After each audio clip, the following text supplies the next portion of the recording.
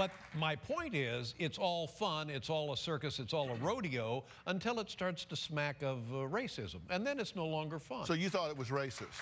Well, yes. Yeah.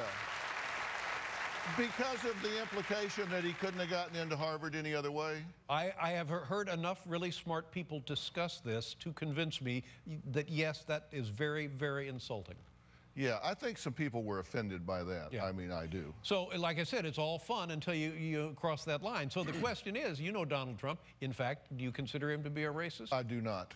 Well, how can you say things like that if you're not a racist? Well, I don't think he always thinks everything through. Oh. Oh. You know, I see. I'm not sure he sat down and said, let's see how this could be spun. Yeah, yeah. I think sometimes he's a little from the hip, but I don't think he has a racist bone in his body. Well, it's certainly unpleasant to watch, and I would think that if he comes back on this show, and I'm not sure that we want him back on this show under those circumstances, he ought to be prepared to apologize. Ought to be prepared to apologize just for that kind of behavior. Well, you've been pretty hard on him. Well, that's the fun of a guy like Donald Trump. You can be as hard on him as you want, and you know, he doesn't, it's hard to land a punch with that hair.